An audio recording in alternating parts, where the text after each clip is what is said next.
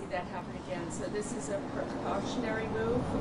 A number of business owners in our downtown and elsewhere have asked for a curfew. After careful consideration, it's a difficult decision, but we felt that this was the smartest way to go. Now, last time, the first few days of the George Floyd protests started out peaceful, obviously, as we know, ended up with looting, rioting, businesses being damaged. Raleigh police did use tear gas and rubber bullets. Can you give us any sort of idea of how police are preparing for this if it does take a turn for the worse? Well, first off, we're treating this as a peaceful protest, and I think what you've seen over the past couple of months is we have had many peaceful protests. The police officers have been in their blues.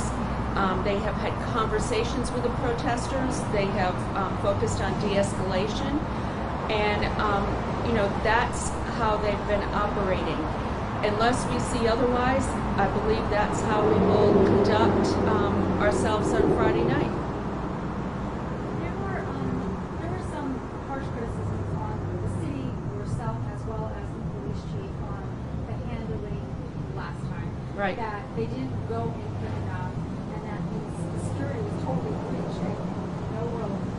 Nothing happened to these businesses. How was the approach